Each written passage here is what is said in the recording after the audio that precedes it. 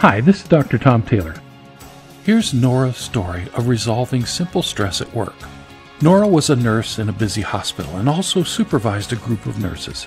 Nora didn't have any serious physical symptoms, but she felt frazzled most of the time, and she began waking feeling exhausted and dreading her workday.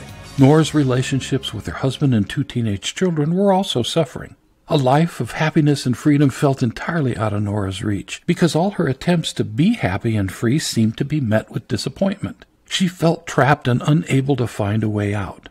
Memory reframing targeted several emotions that had locked Nora into emergency survival mode, and after a few sessions, she came in the office one day looking completely different.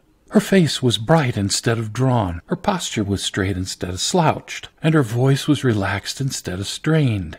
Nora said she couldn't pinpoint why she felt so different, but she noticed that her sleep had become restful, and she felt more relaxed at work. She was quick to point out that nothing had changed at the hospital, which was as crazy as ever, but she simply wasn't stressed out anymore, and she was ecstatic about it. Nora learned how to carry on with her life successfully using memory reframing on her own. Here's what you need to do now. Click the link in the description of this video and sign up for this empowering experience. Click the link and sign up now.